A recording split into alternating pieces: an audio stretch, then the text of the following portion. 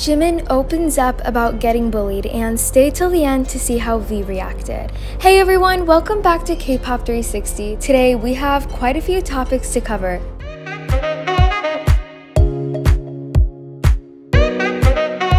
But before we get into them, make sure to like and subscribe for more videos like these.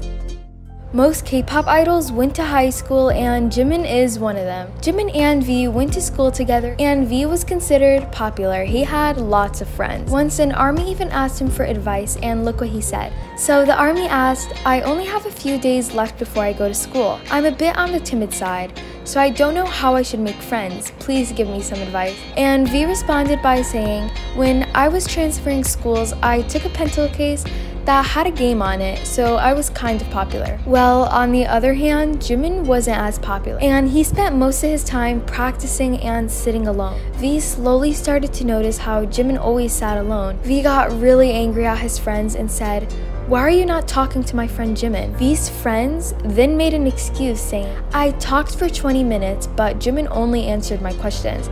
He was quiet, so I stopped talking and walked away."